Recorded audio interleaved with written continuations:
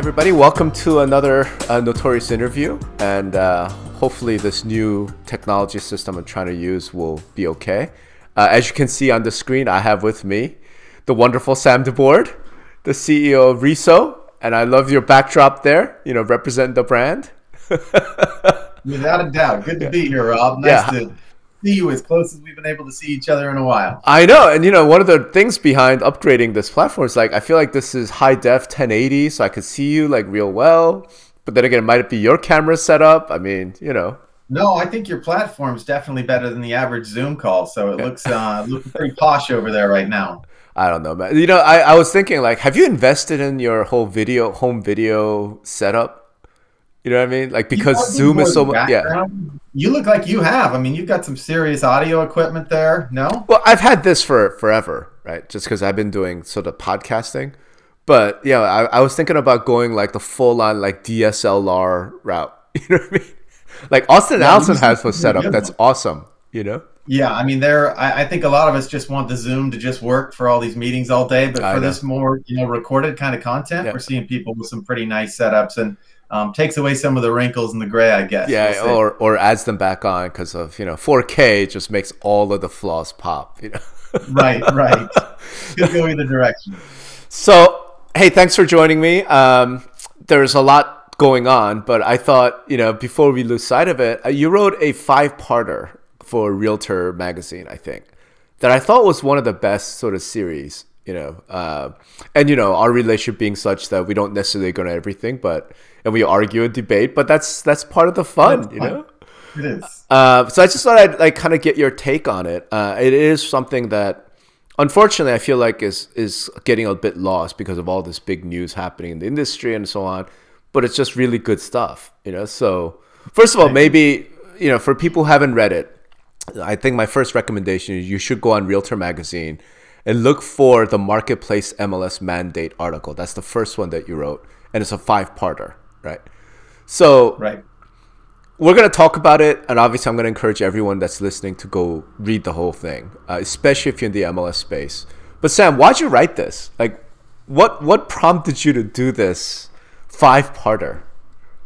Well, I don't think anybody sets out to write a 5-part series. You know, I don't know if you write a lot. You write more than the average person, and I write a lot more. But you know, you go throughout the year, stories pop up. You see things about companies, you know, people, business processes that you care about.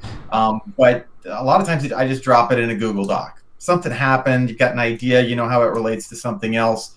And I used to write almost every morning when I was a broker for some blog or outlet. Over time, my mornings have gotten a little bit more busy at RESO over the last couple of years, so I haven't been able to turn out as much content. But it just became this collection of stories that eventually all clearly fed into the same storyline about the MLS space. And you know, we've talked a lot about the MLS space. I've been called a Boy Scout about MLS. You know, the way some people feel about the Constitution, democracy, almost a religious sort of love for this kind of thing. I think most people look at the MLS as a business tool and really don't capture the marketplace benefits and the consumer benefits that really don't exist through most of the world that we have here. So it's a constant thing for me to try to remind people how good they have it, and to not take that for granted, but continually keep moving it forward to be pro-consumer, pro-competitive. Okay. All right. So let's dive into the parts a little bit, because part 1, you're talking about participant access to listings, showings, and data. Like, what did you see as the problem? And, you know, what were you sort of hoping MLSs or realtors would do about that? So I think all of these are just commentary on current trends. You've got business people in the marketplace who are going to be creative. They're going to try new things. We know this real estate agents and brokers are some of the most creative people out there, because most are independent contractors, independent brokerages. They're working with individual consumers, so all their needs are slightly different. And sometimes they might lose sight of the foundation that they have. So ways that you might talk to a seller and say, hey, I can do your listing 85 different ways. Maybe 5 of those are actually not beneficial to the marketplace that you're a part of in the MLS. You already benefit from the fact that all the other brokers who are licensed and have duties to consumers, duties of honesty to each other, and agree to cooperate in the MLS, and they share listings. That's the basics of it. Okay. We share listings. That's why we're in MLS. And there are a lot of practices popping up where folks are what appears to be trying to silo listings, to try to break them up, try to use different processes within the MLS to make them more difficult to access by their broker participants in the MLS, and then potentially consumers downstream. And those all need to be seen in the light of how do you ensure that value of the MLS is still there, and not just work on individual business practices with that sort of oversight. Okay. So obviously we're talking about coming soon. We're talking about clear cooperation. One of many things. Right. Yeah, coming soon's pocket listings, obscuring of addresses, anything that makes it more difficult for licensed brokers to share and show and sell listings to consumers. Right. So you know that Inman panel, right, where what's her name? Courtney Polos, I think is her name. Basically beat up on Danae. Our friend Danae, although she did hold her own. I thought Danae, actually did a pretty decent job. There is one thing, and again, you and I have talked about this. I think you commented on it. When this whole clear cooperation was proposed, I was like, this office exclusive exclusion is a loophole that swallows the rule. And I think you were saying, well, let's see how it goes. Now that we've kind of seen how it goes, like, have you changed your mind on that? Do we need to do something about that?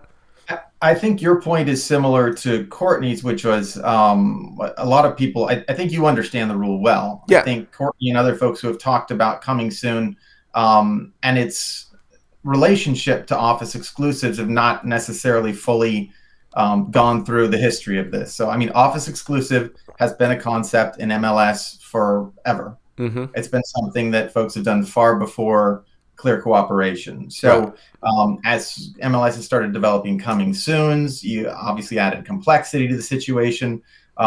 You've done an interview with, Jack Ryan from Rex, who said similar things to Courtney, that agents thought they couldn't do coming soon because of NAR. There's no rule at NAR that you can't do coming soon. You're allowed to do that, and many MLSs do employ that. Clear cooperation works with coming soon. You can list these properties and share them with the other brokers. The office exclusive, which has been in existence, which the brokerage community said they wanted to keep, was left in place. So now your question that you're getting to is, do large brokerages have advantages over smaller brokerages because they can do an office exclusive? And the answer is yes, they always have. And yes, they continue to.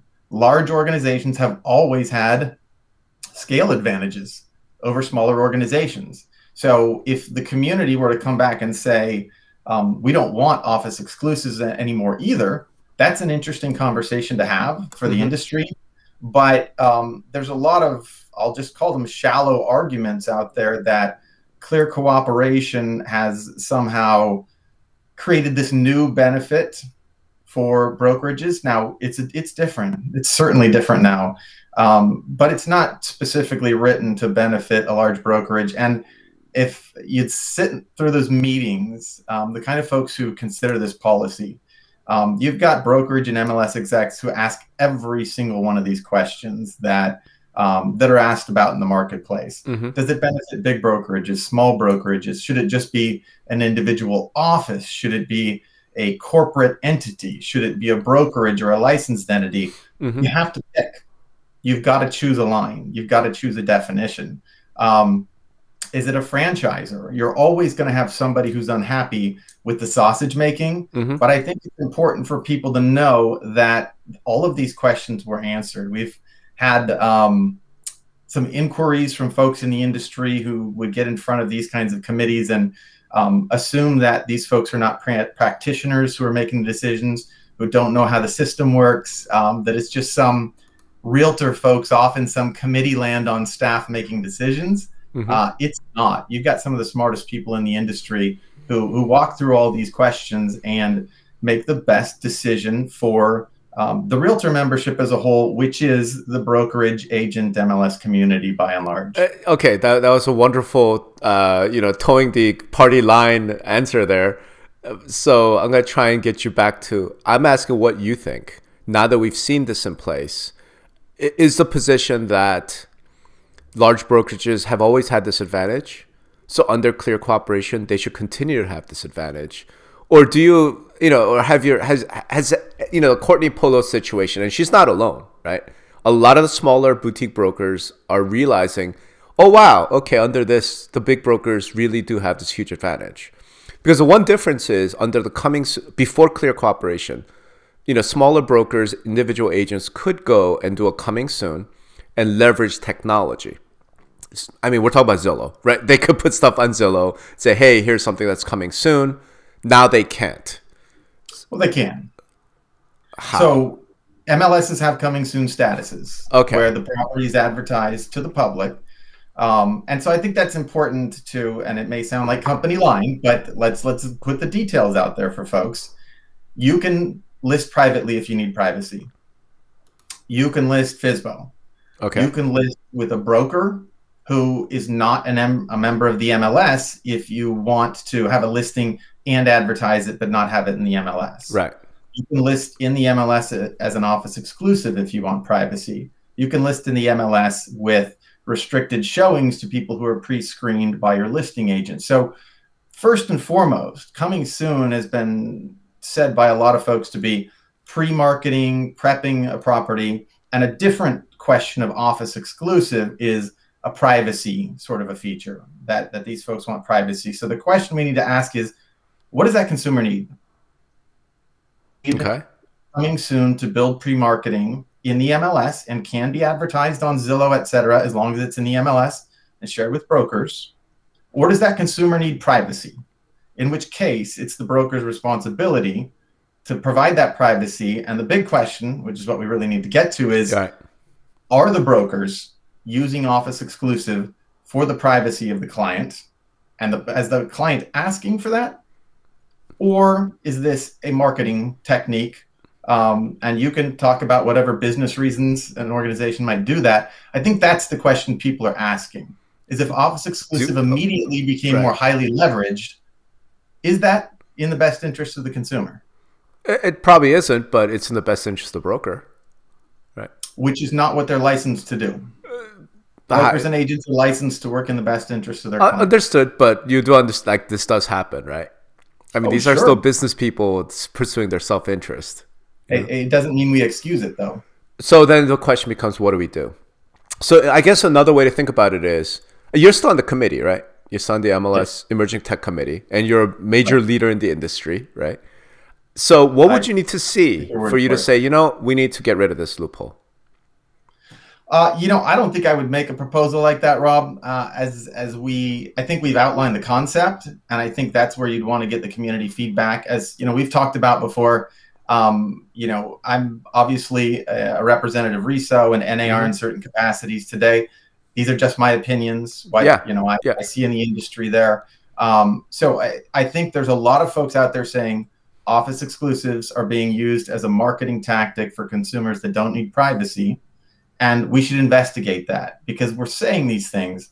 We need statistics. We need to actually look into that. See, is this really a problem, or is it a pain point for agents who are writing 15 offers for every client and not getting closings? And this is one of many pain points. I'm not sure. I don't think we have good stats on that. So that would be the first thing to do is agents are rightfully in pain in some of these inventory constricted markets.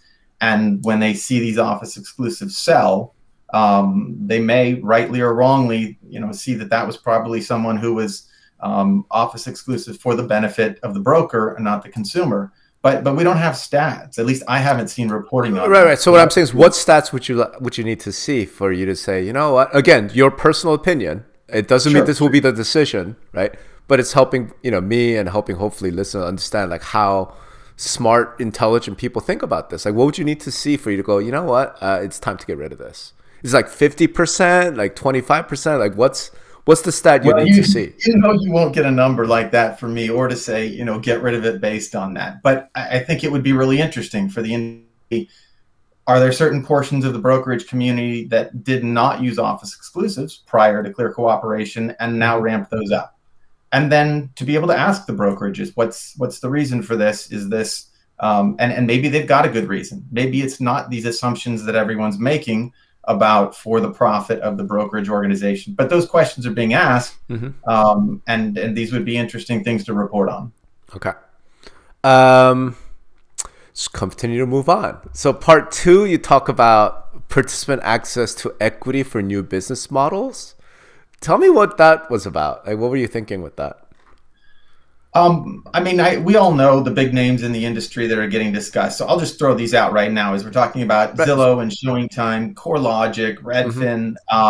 You know, these are all RESO members. Open Door, right? Yeah, sure, absolutely. So you know, from our perspective, these are businesses if they're following the law, if they are doing what they're supposed to be doing for consumers. They're realtor members in many cases. They're MLS participants. There's certainly competitive issues out there for the companies that they work with, and those are competitive issues. It's business, but it sort of bleeds into conversations sometimes at a board or an association or MLS level that might think of things in a more traditional sense. You know, these brokers that we know and we've known for years do business this way, whereas these ones coming in are not doing business the way that we traditionally saw. Right. And maybe that makes us feel like they're not traditional participants, but to really ensure, you know, first of all, that you are building a growing and expanding broker cooperative as opposed to forcing new business models out. These organizations should be looking to open that tent up to brokerages that are truly transacting real estate. Right. And then obviously regulatory oversight. You know, these are common questions right now with all of the lawsuits and issues that we're seeing, is thinking about that as an organization before thinking about locals who might want to protect their turf is a pretty important starting point. Right. Okay. Part 3 is kind of the part I like the most, because you talked about consumer access to listings and fragmentation, right? Like, what were you, I think I know where you're kind of headed with this, but could you explain a little bit like what you wrote and what your concern was? So I think when you can start with the scariest and then talk about just people making decisions on a day-to-day basis that might not be thinking about the big picture. So you've covered a lot on the Newsday issues in Long Island. Yeah. We can all admit there are bad practitioners in every industry. Yep. And when they get highlighted, we need to look and say, is this commonplace? Is this rampant? So we have evidence that we've got issues with fair housing, with steering. And so the next question is how often does that happen? And maybe we can or we can't put a metric on that right away. But we're looking at all of our processes and saying, first of all, we're supposed to be here to serve consumers. And so let's do the carrot approach, which is let's do this right, get trained up, put our processes in place so that we're not discriminating between not just consumer groups, but groups of professionals that probably serve those consumer groups. And that's really all, you know, the steering side. But then, of course, you know, the repercussion potentially happen if you were outside those lines. And we usually only think about that in the one agent with one client or many clients out in the space, opening doors, scheduling showings. But we see technical processes showing up that could create those same sort of bottlenecks. So the idea that we're going to pull back the listing address from listings that we put into the MLS, and that's under the guise of creating privacy for the seller. Now, there may be an edge case where that might benefit a certain seller outside of the 6 ways that I've already listed that you can get that privacy for that seller. But what it definitely does is allow a listing broker to say that kind of agent and that kind of consumer. Now, it doesn't have to be a protected class we're talking about here. We're just saying they're making decisions as to who should know about this property for sale. And they're allowed to do that in a private listing sort of scenario. But once you've joined the Realtor Association and the MLS, does it make sense to add more gates between buyers and their agents and sellers in a listing? And do we look at that from a fair housing perspective every time we make a decision about that?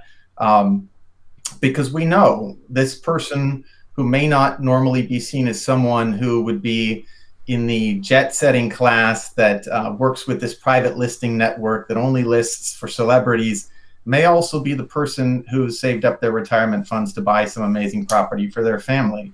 And there's been a longstanding practice of agents choosing which sector, that was a brutal word. Which demographic maybe? Well, not necessarily. They might not even be saying that. They might just be saying, I think I'm actually only looking for rich folk. But what actually comes out of those decisions might be demographically inhibitive to some folks in society. And it's not, it may not be their intent, but we set up rules to provide broad access for the marketplace. And the more we put bottlenecks in place for people to make individual decisions about who should get access and who shouldn't, we set ourselves up for problems. Okay. All right. I'm going to skip over 4 because, you know, I felt like it. Go to 5 where you talked about the framework for evaluating MLS policy, which is really kind of the heart of it.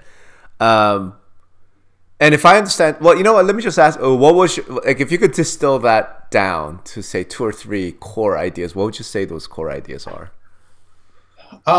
Well, you have to start with the decade of doing policy work and seeing this eternal battle between local businesses, local MLSs, rightfully wanting to make decisions that benefit the uniqueness of their marketplace, and then bristling at national mandates that force them to do business in a certain way. And they're both important, and no one likes that answer. You know, folks want national consistency if they're technology folks, and they're process folks, and everybody wants unique localness if they're running the local organization. So there's never really been a metric or at least a framework to say, let's talk about how that comes out on one side or the other when we make policy decisions. A lot of times we see a problem, we attack it with a policy, and then we ask the industry if this is a good idea or not. So, you know, over the years, and I mentioned Katie Johnson, general counsel at NAR, who is a part of all these policy making meetings, had asked us sort of like, let's take this back to ground zero and say, if we need something to be a national mandate, it's going to force an MLS to do work. It's going to force them to implement rules, to do compliance, agents to change their practices, brokers to change their practices. Is this something that's necessary because it's going to critically change our cooperation, our data integrity, or our transparency with consumers? And if so, let's look at national mandates. If not, that doesn't necessarily make it a bad idea, but let's give it a little bit more scrutiny before we pass something that the DOJ is going to want to take a look into. And that's really just trying to be a little bit more objective at the start, to also create sort of a documented process as to how we got to some of these things that I mean, I firmly believe many of the national mandates are absolutely critical to being efficient and being transparent and having a long-term vision for the MLS space. Okay. And you talked a lot about MLS inconsistency. And this was like some of the best stuff, man. Like we talked about Sally Seller, right? And all of that. So here's my take on it. I mean, that's kind of a very bad and brief overview, but all I can say to anyone listening is you got to go read all 5, you know, articles, right? So is it, let's just put it this way. I felt like after reading through all 5, you're really pushing for more national policies. That's how it felt to me, right? Because for consistency purpose and all of that, right? Like when you talked about consumer experience with MLS inconsistency or you know, participant access to listings or what have you, a lot of it just comes down to we have 600 or so MLSs down from 850, woohoo, right? And they all have like this patchwork of regulation, patchwork of rules, you know, and you're kind of like, this sucks, right? This sucks for the consumer, sucks for professionals, sucks for everybody. So it did feel a little bit like without coming out right and saying so, it felt like you were advocating for more of a national uniform, you know, policy, you know, as much as possible. Is that a unfair characterization, or is that just my impression, or what do you think? I'm not surprised you came away with that impression. Yeah. Well, I think those are the calls we get from the marketplace, in particular, technology-focused organizations. Right. Obviously, consistency is important there.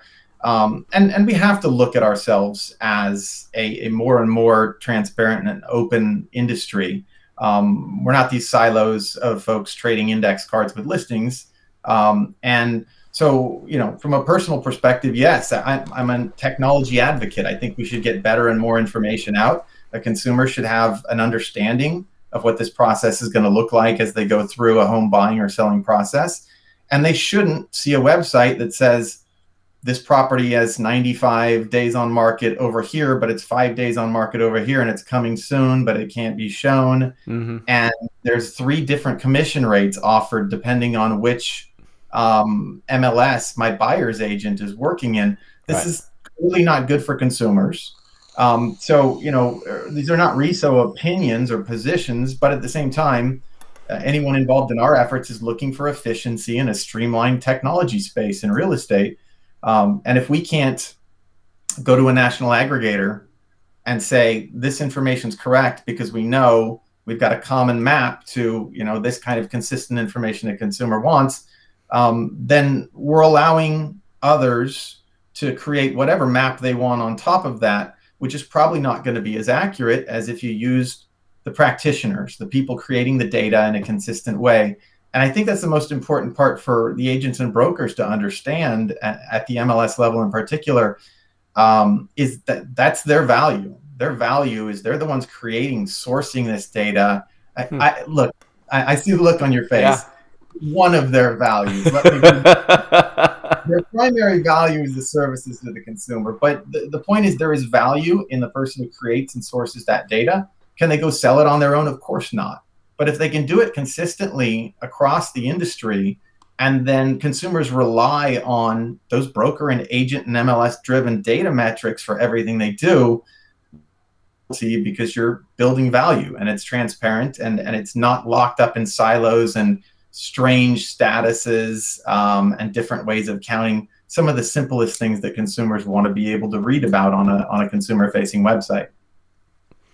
Okay, so are you saying that I'm wrong for thinking you want more national uniformity, or that I'm right for thinking you want more national uniformity? You're fully correct as far as my personal opinion. Yes. Okay, so I guess a question for you there is, and this is just something I've run into in the last 11 years of practice in this space, right? The thing that I can't get over, and so this is just a question for you, is in a lot of cases, this just comes down to money, right? That a lot of the problematic MLS, and let's be honest about this, right? We're not talking about, we don't have a whole lot of problems like the top 50 MLSs, that are really large, they're really well run, they're professional. They don't really have a huge problem with sort of national standards or mandates, whatever you want to call it, right? We're talking about like the 100-person MLS in the middle of nowhere, right? Or we're talking about some of the smaller guys. The smaller guys are the ones where they're the cash cow for the realtor association that owns it, and without them, those associations feel like we don't exist, right? And I do feel like there's an aspect of which the different rule sets and the weirdness that exists, a lot of it is literally just to try and put up barriers against a big regional next door. Right. And I feel like without solving the financial problem for the association, the owner, it's almost impossible to get them to say, hey, we should voluntarily join this national mandate and have our data look the same, because then it makes it so much easier for the big regional next door to come in, right, and just like poach our people, right? It's like, why are you part of that 100 people? Just join us, like that sort of thing. How do we overcome that? Is there a way of doing that without somehow guaranteeing or reassuring that local association, you will still stay in business? Yeah, there's a lot of layers to that question. Know there is, yeah. I mean, initially, associations and MLSs, at least realtor-owned MLS, they're supposed to have business models that can separate the association from the MLS and have either be sustaining, the association should be able to live on its own. Correct. We do know that the MLS is a cash cow in a lot of cases. So it's really about, the association saying, are we going to become part of a shareholder MLS? And is there a revenue model there? That's if we're just talking about the money. Mm-hmm. Is there a way for us to do that? There's more than just the money, though. There's also just personal pride, history. Mm-hmm. Whether it's the MLS or the association, a lot of these organizations view both of those as one and the same, which ideologically is problematic, but it is what it is. They have local government affairs groups who do really, really important information at the local level. Yep. And if you were to strip away that association, does that take away some of the credibility? That would be some of the questions that they would have. We've had the idea of having chapters instead of associations that are local, so they can do some of those things. But it's inertia. You've just got the vast majority of people involved in these organizations are selling real estate all day, every day. And then they're asked to come back, change everything that they do, give away this huge business benefit that they provided in the MLS. And even though that would provide more efficiency for everyone overall, it's not a surprise that folks like their local MLS and their local association and the way things are. It doesn't even have to be consolidation. Just changing over your MLS software is enough to bring in the switches and the pitchforks. Yeah. So I think it's partially financial. It's partially the way you structure your governance and your business model for your association. And then it's partially just the inertia of don't change what's working for me right now, which we talk about at RESO a lot of. What's working in quotes is not necessarily the best path, but ends up being the decision made a lot of times.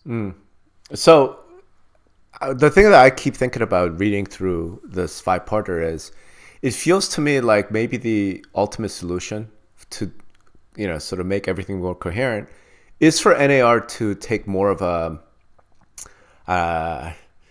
ecumenical approach. Okay, here's what I mean by that. It's like, as the word left my mouth, I'm like, people have no idea what the hell I'm talking about. In other words, behave a little bit more like the Catholic Church, as opposed to a congregational church, so the difference is, like the Catholic Church, all the priests work for the Catholic Church, right? Whereas in a congregation, the minister works for that local congregation, right? If what we need as an industry, as realtors, as whatever, maybe one of the solutions here is for NAR to say, you know what? We understand your financial concerns. The biggest line item is going to be staff. Maybe we just pay all of those salaries, right? And then some of the dues then just get routed up to, up to NAR, if you will, or maybe a state association. I don't know. But I guess what I'm wondering is, if we alleviated that financial pressure on the local association, maybe they would find it a little bit easier to deal with these MLS sort of issues. I mean, what do you think about that? Yeah, well, you're actually on a good track in a couple of ways there. And I did get ecumenical, but that's just because I've spent a lot of time in Catholic school. I know. So yeah, there's 2 ways actually that makes a lot of sense, where you are not, coming down from on high with an edict, but you are approach to make that happen. So there are MLSs, regional MLSs, who will go out and hire the staff of locals, as you said, and you can do that from the association level or the MLS level, and be able to service locally what you need to, not lose any jobs, and still have that sort of autonomy where needed. And then at the NAR level, we've actually been working on for some time having grants available for associations with MLSs that think they should probably look into consolidation, but don't have the time or the resources to actually make that investigation. And both of those are good ways to have carrots as well as stick approaches to getting people involved there. How much is there in terms of resources for that? That's a great question. How many organizations have no interest in that because autonomy and what some might call protectionism is actually the goal? Well, that would be interesting to find out too. Right. There are different motivations out there. Right. All right. Yeah. I mean, it's just something that occurs to me. Like, and you're right. Some of it is just like, it doesn't even matter. That's not what it's about. It's that we want to keep the brokers from the big city out. I mean, we see this all the time in sort of resort markets, right? It's not a secret. It's not a secret. Everyone knows. And it's like, well, that's not really a valid exercise of your market power. But, that's... So the second question is... You don't even have to put really into that sentence. It is not a valid exercise of your market power. But to a certain extent, that becomes the government's problem, not NAR's problem. You know what I mean? Like, to some extent... But that leads to a second thing, which is, I think you were one of the ones who told me once after like my Inman speech or something, you're like, you have this boogeyman that you love to bring up all the time, which is like the government. I think it might have been you. If not you, it was Joe Rand or one of my other friends. But you look at the problem in this way, like I guess a way to think about it is NAR, is RESO, are these private organizations really the way to go about this? If what we really care about is consumer benefit at the end of the day, is that not the rightful place for the government, which is, after all, elected representatives? I mean, we theoretically live in a democracy. Like, should they not be much more involved in those types of things? Well, if you're just looking for rule setting and compliance, maybe the government is what you're looking for. But right. I think both of us would agree that running businesses is not necessarily the government. Oh God, they're terrible at it. Yeah, I'm talking about intensities like these national mandates and policies. You know, things like dates on markets, or the Sally seller situation you bring up. It's like we're having a lot of infighting in the industry, and there's a part of me that thinks, like, as much as I hate the government, let's face it, I'm a anarcho-capitalist, so like 110% libertarian. Even I look at that and kind of go, is this a place where we actually just need like daddy to step in and go, listen, here's how it's going to be? I don't think almost anyone wants that. I understand where you can see where that mechanism, where that lever would work. Right. I think that we've been given regular reminders that can happen. And while we don't want those, when they happen, it's a good reminder that do this or else it will be done for you in some cases. So yeah. I think we're getting another round of that, that it shouldn't just be us thinking about whether or not we agree with what the current mandates might look like, that's there. And at a minimum, we can take the very obvious things that we do that look like we're either limiting information or services to consumers, or we are limiting certain things based on who those consumers are and who they work with, and say, do we want those reminders from the government again? Right. Do we want to have them to get involved again? Right. And the answer is always no. So we should have that as sort of a gate that all of our decisions go through. I couldn't agree with you more, man. But God, it's so hard to convey that reality. It has to make its way down through multiple levels of bureaucracy, trade organizations, brokerages, MLSs. There's a lot to filter that through. Yeah. All right, man. So let me take a step back, because I've just been curious to talk to you about this big picture stuff. So obviously, we talked about the commission lawsuits that are happening. I don't know what your thought is on whether, who wins or loses that. I think I'm now on record as saying I think the plaintiffs will win at trial. I think NAR and the corporate defendants might win on appeal. But at trial, it just feels to me like, the judges have kind of tipped their hand, So I feel like they win at trial. Which then raises the question of, if cooperation and compensation goes away, right? The question I keep asking myself, for the past few months is, what is the MLS without cooperation and compensation? Right. So I think there's an assumption there that goes quickly from 0 to 60. Yeah. So first of all, I don't have an opinion on what, do I think that the system that's in place works fine and is fair and is transparent to consumers? I think so, but we'll see what the judges decide. Yeah, exactly. So cooperation and compensation, well, simply displaying a buyer's agent commission, the compensation offered to buyer's agents. Personally, I haven't seen it be any sort of an issue in the Seattle market and Northwest MLS where it's been displayed. There's certainly folks who have ideas where they think that might affect, compensation and business processes later, but it hasn't been, particularly an issue.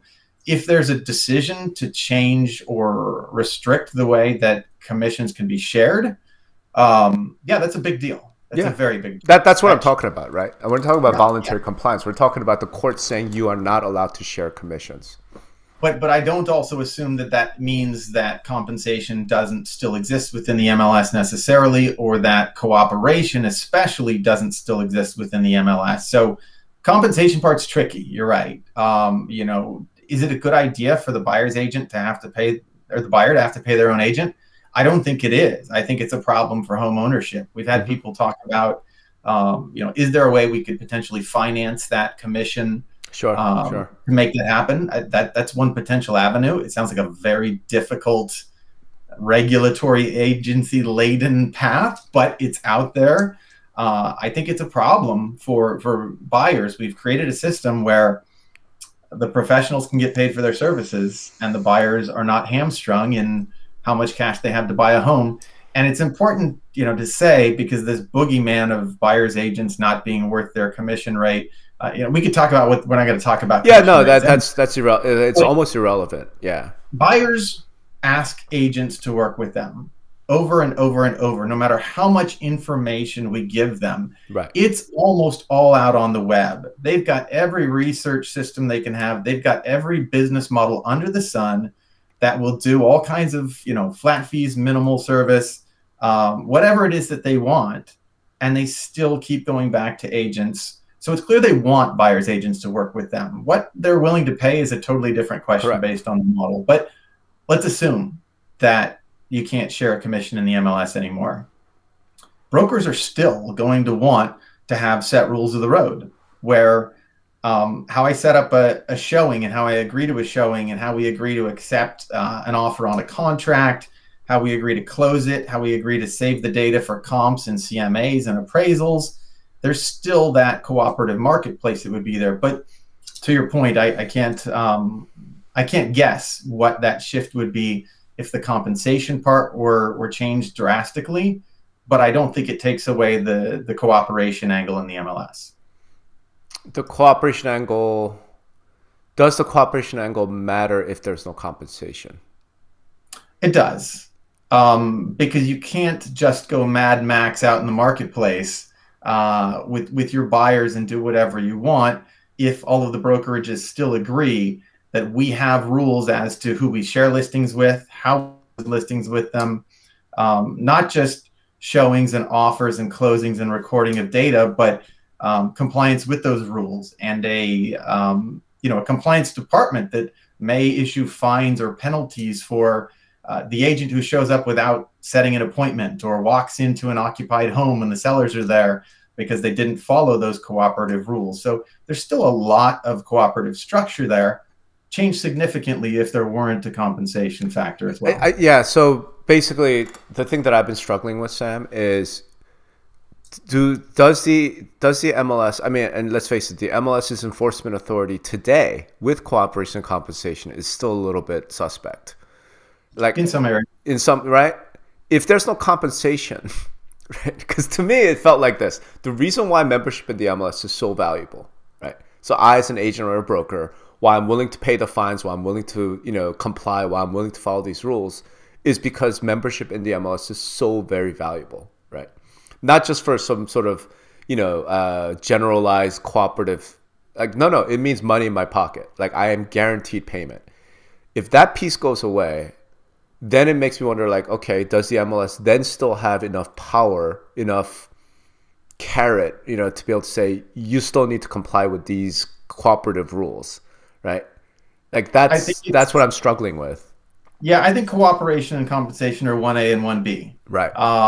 And whether or not there were commissions, brokers want the entire pool of listings to show to their clients. Now, as we've talked about, who knows what the commission structure looks like when you're trying to sell somebody else's listing. Right. But it doesn't take away the fact that in most countries, you've got, 150 different brokerage silos of, brokerage listings, and the consumers hate it. Mm-hmm. The consumers, by and large, if they see what they could have in an aggregated marketplace, like an MLS marketplace, they absolutely hate what the other model is. So if you keep 1A and you've got the broker cooperative with shared listings, so we've all got a full inventory, and you've got rules around showing, selling, closing, recording those properties, that's still actually the primary value before we even talk about commission sharing of the MLS.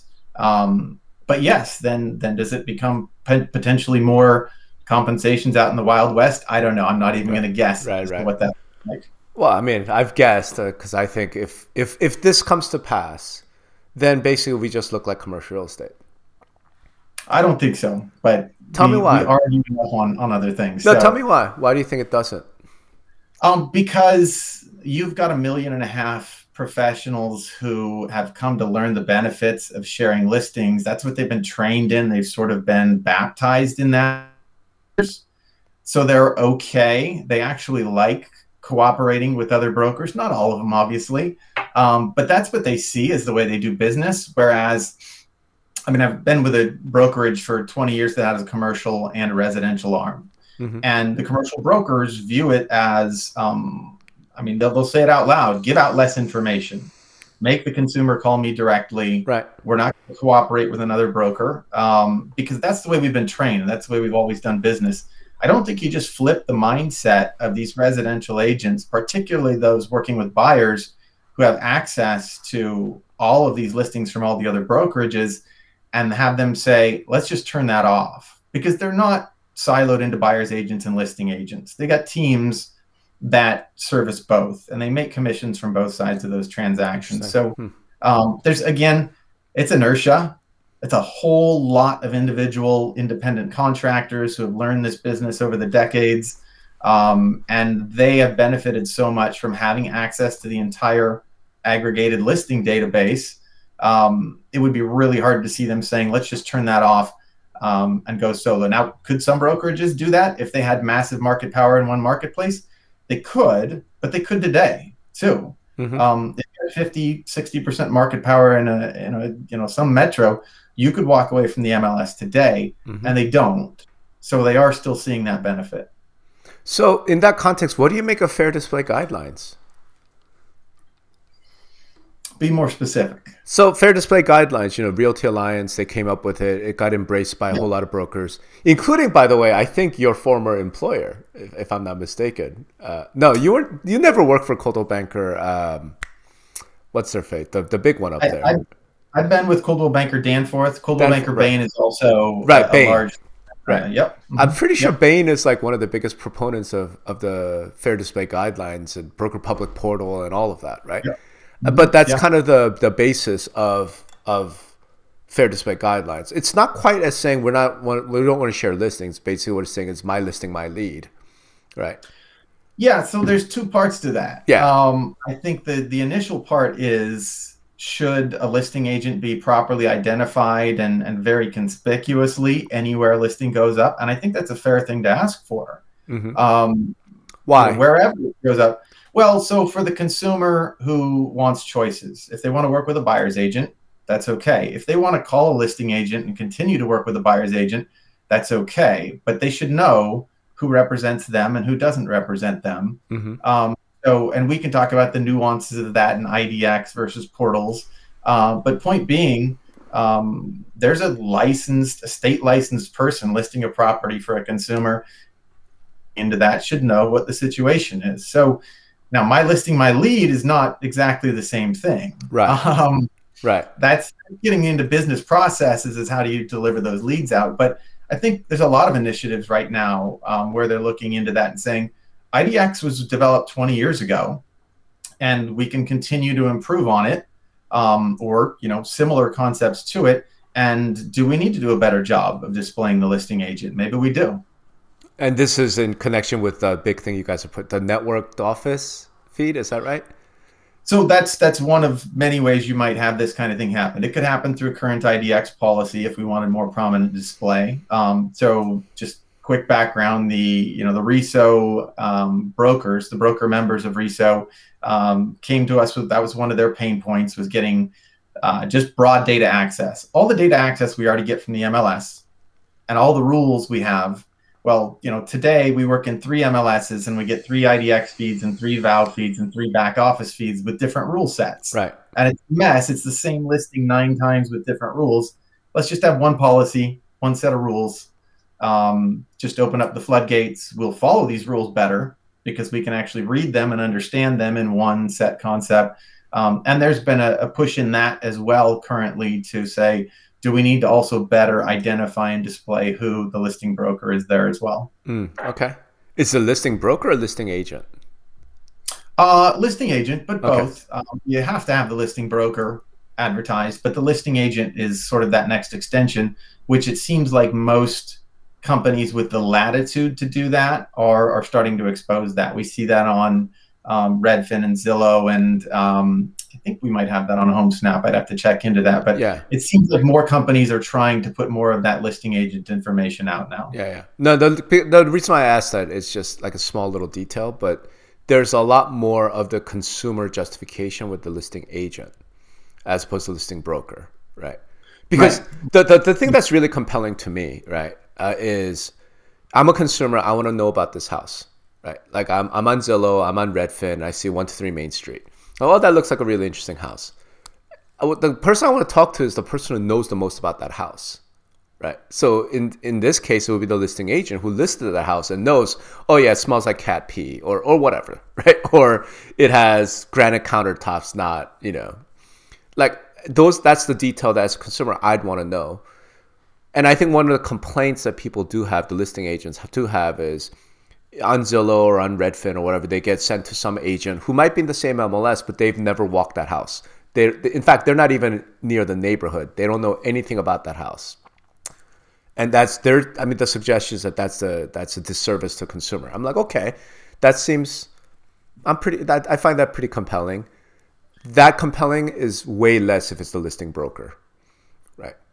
Right, sure. I mean, the listing broker's never seen the house either, in most cases. Right. So if it makes sense. Giving people the option, I don't think there's any issue with that. I think it's an important thing for them to be able to find. You know, to your point, there are different personalities there because I mean, having been a selling agent for many years, I can tell you, you saw the Super Bowl commercial with the Remax. No, it was a Saturday Night Live, the Remax agent and the Zillow night. But there's a stereotype of some agents as being obnoxious and pushy in sales. And it's not everyone, but it is some.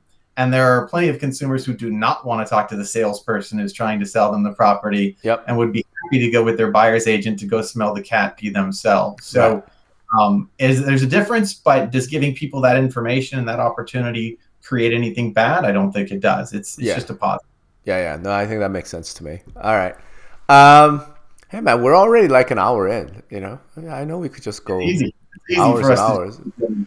So what are you up to with RESO? I mean, let's wrap up. Like what are you working on that? And again, RESO is one of these weird things, right? Like those of us who are kind of more into the MLS side of things and more in the technical side of things, we understand RESO's importance and whatnot. But you know, the general industry public, I feel like really doesn't pay any attention to what you guys are up to. And yet y'all are doing some really important work. So, you know, what are you guys up to? Yeah, it's a pretty exciting time if you're into data standards and technology efficiency. So I promise I'll not get too technical for your audience. But there's really actually some big developments the last year and a half or so. So, you know, just getting to the guts of what we do at RESO, we define a data dictionary that's just fields that should be common across MLSs. So if you've got a brokerage or an agent tool or an app, and you see, you know, an agent across the country who also has a new app that you'd like to adopt, you should be able to light that up in your MLS right away. It's a CRM. It's a broker back office tool. It should be called Ask Price in Northwest MLS. Sorry, List Price. And it should be called List Price in Miami's MLS, not Ask Price, not anything else. So basic data dictionary things are just simple data structure types. So we just ratified Data Dictionary 1.7, which is a huge step forward in terms of data consistency. We just ratified a new Web API core standard that brings together some of the inconsistencies we had in the way we share data. Don't really need to get deeper than that. It's just a better modern way to share data. And then you see these other policies coming in from other parts of the industry that are all kind of focused on the same effort, is to make sure agents, brokers, and technology companies get efficient, clean, fast, robust data. And it's CMLS's participant data access policy that went through NAR. It's the MLS standards work groups policy that went through NAR that requires all of your fields that you're giving to brokers in RETS, that's the old standard, need to be in Web API as well. You've got this LEAP policy, which is, we called it now at RESO. It's making its way out of CMLS, called LEAP. It's got some additional changes and improvements to it. That is supposed to get the brokers back all of their data from this multi-broker data set. This is the reason, one of the many reasons they joined the MLS, with one simple access policy. So we take all that, and then at RESO, we built a totally new testing platform. So all the MLSs who need to get certified, which are every realtor MLS needs to be in compliance with NAR's policy, that they comply with RESO standards. But really, the private MLSs do this too, because they're a part of this moving the industry forward effort. So with a much tighter self-serve testing platform, technology companies can develop systems and use RESO's testing tools as they're doing that. They can see where they're going to, have errors in the future and not make those mistakes. It's sort of a future proofing of technology they build. And so you take that platform and then add reporting on top of it. So we don't just certify a company anymore and say, hey, they passed and they're gold. They passed and they're silver, they failed. It's a full data report that's going to be on reso.org that will say they passed Web API Core 1.02. Here are all the functions this server can support. They passed Data Dictionary 1.7. Here's the metadata. Here's all the fields, all the enumerations. Here's their local custom fields that are not part of Data Dictionary and may not be in your other markets. So then you take these big data aggregators and they can look at this and say, I already know how to map.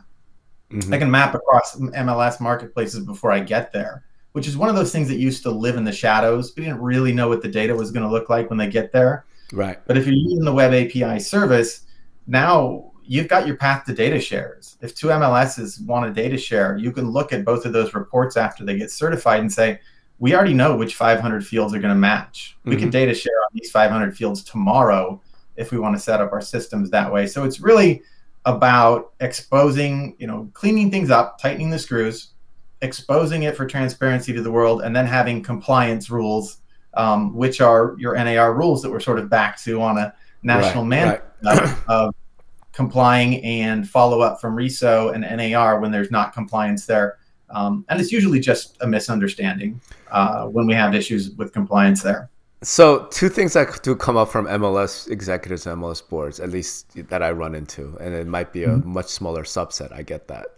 But how far away are we from true front end of choice for the MLS, as well as how far away are we from true portability of MLS platforms, meaning switching from Flex to Matrix, or switching from Matrix to Black Knight or whatever, right? I mean, today that is just, it's one of those incredibly difficult major initiatives.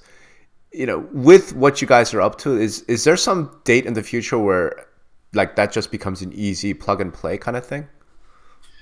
It's a good question. I was just on with our exec committee talking about that this morning. Okay. So there's a couple different layers to that.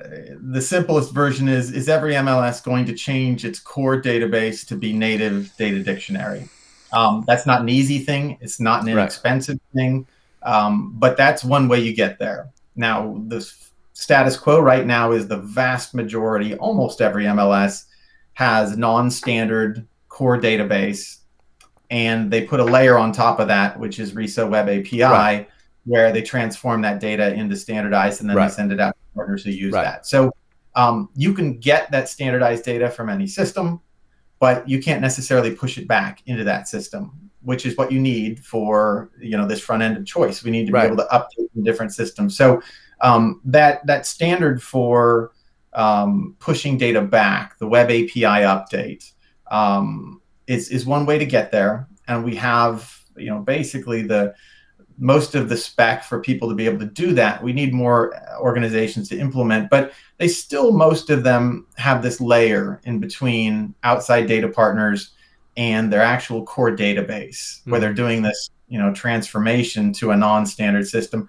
That will always make it difficult until the MLSs can do something. And, we say native Data Dictionary. There's a lot of different ways to implement that. But point being, they have an interface at the core MLS level that delivers standardized data. Right. And either you do that and you send all of your data out from that core MLS interface, or you use the Web API on top of a non-standard system. And there are ways to say, if we wanted to do data shares across the industry, maybe we just define what we all agree is common, and we can send across these Web APIs back and forth. And then you have to deal on your back end with how you translate that into your system. But we all agree that this is the data share set of data that we should all be able to send across. It won't make everybody happy. You know, we're talking about Miami might think equestrian is a really important field, and Hawaii might think miles to volcanoes is important. We're not going to be able to do that right up front, but you know, the capabilities there, the standards capability, I don't want to say it's straightforward, but it's nowhere near the difficulty of getting folks to say, we agree we're going to do the technical work to either totally tune our internal system to the dictionary or accept updates of dictionary standardized data and then have a way on our back end to get that back into our database and update it. Is there any vendor today that is native RESO dictionary and the core database? There are MLSs who have done it. Yeah, I mean, you've got some MLSs who, you know, we always talk about the big ones like CRMLS. They've got 3 different front ends. So they've got Blacklight Paragon, Flex MLS, and CoreLogic Matrix, and they've got their database separated from that, so they can do what they want with the data on the back end. So there are a number of MLSs who have done it that way. Some of them may only have one front end for now, but they've gone back in and tuned their actual database to be standards compliant. I think Austin was one of the first ones that we talked about doing that. Sorry for those folks, so I'm not naming you all right now on the spot. Wait, so the MLSs have developed these backend databases, but on the vendor side, they have not. So there's a mix. As your attorney style would say, it depends. There are some that have a totally separate database, like a California Regional MLS. There are some that have worked with, say, CoreLogic and Matrix to tune that system, but it's, you know, likely still a CoreLogic server and system there. And again, apologies to the other vendors. You're all working on this to some extent or another, but just as examples, for the concept, you can totally split it off, or you can just use your vendor system, but they can be tuned to data dictionary. It's still by far the exception out there. It is probably, I would guess, less than 10 MLSs that have done that. It seems to me that CRMLS and these MLS that have built this data backend, you know, they might have a product in the marketplace. They should think about packaging that stuff up and getting it out there. I'm just saying, you know. We do see them providing services to other organizations. Correct, so. But it's always services, not here's the database. You know, pay us for the product. You know, they could just become a platform vendor to some extent. All right, hey man, this has already been an hour. Really appreciate your time. You know, yeah, it wasn't. I was halfway expecting a little bit more fireworks and contentious argument. But I was sort of expecting the same, but I think you went easy on me today. Nah, so. Man, you know, because like here's the funny thing. I feel like we argue more in print. We do, and I think I get from people that they think we don't like each other, which is bizarre. We agree on more than we disagree on, but it's fun to write about it when we disagree. Those arguments are more interesting, I think. So not only that, but maybe it's because I'm from New York. You know, maybe it's because I grew up like Asia. I don't know what it is, but I've always felt like arguing is like how you make friends. You know. Well, I grew up in passive-aggressive Seattle, so maybe I'm just trying to stretch my legs out. Maybe that's what it is. Yeah. All right. Well, hey, man, thank you very much. This was awesome. And hopefully this new technology I'm using is going to capture all of this, and we'll see what people have to say about this. All right. It's always a pleasure to talk. Do get a chance to read. I did get to see Red's the Red Dot report from CoStar that Rob wrote. Very fascinating. Get a chance to look into that, as well as RESO's working with Real Estate Data course that's coming out this coming quarter. So awesome. We've got all the education out there for you if you need it. Awesome. And we might have to come back and do another session just on the Red Dot, and then have you just tell me like all the ways that I'm wrong. That might be fun. You know? All right. Thanks, man.